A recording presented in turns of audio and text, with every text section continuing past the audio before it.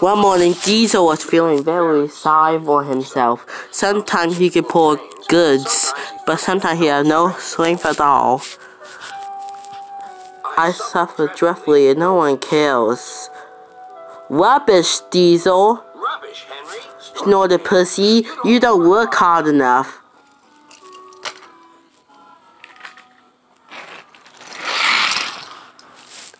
Sir Topham Hatt spoke to him too.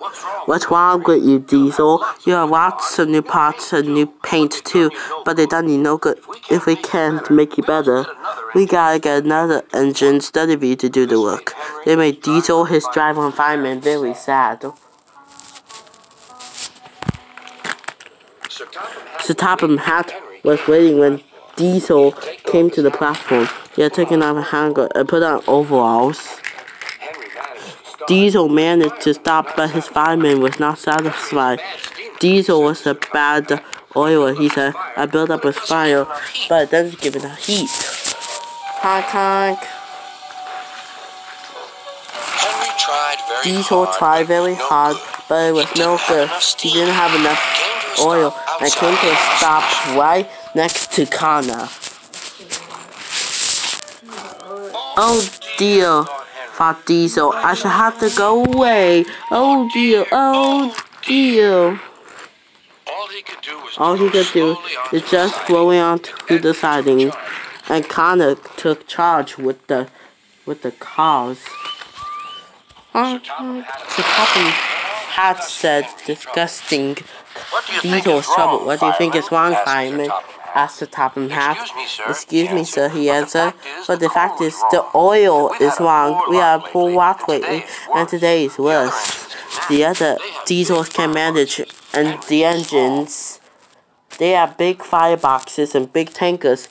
Diesel is small. He can't make the heat. With Welsh oil, it will be different engine.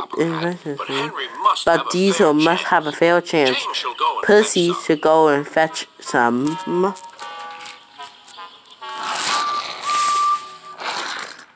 Honk honk. When the Welsh oil came, Diesel's driver and fireman were excited. That will show them, Diesel, old fellow. They carefully made the oil large. Oil was like a wall on the outside. Then it was covered with oil.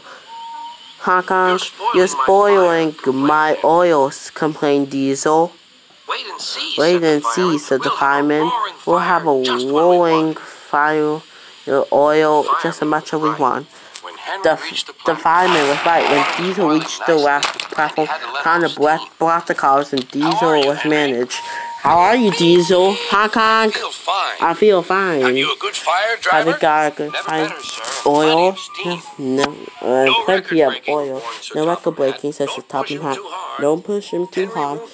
Diesel won't need pushing. I have to hold him back.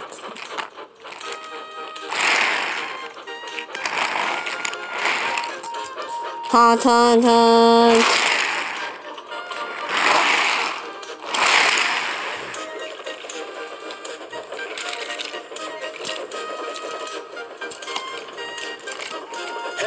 Honk honk. Diesel had a lovely day. He never felt so well. He wanted to go fast, but his driver won't let him. Steady, old fellow, he said. There's plenty of time to get these goods to the yard. They arrived early at the station. Thomas puffed in. Where have you been, Diesel? Engine, said Diesel. Oh, I can't wait to doddering tank engines like you. Goodbye, said Diesel. Woo, said Thomas to the coaches. Have you seen me like it? But Annie and Clarabelle agreed that they never had.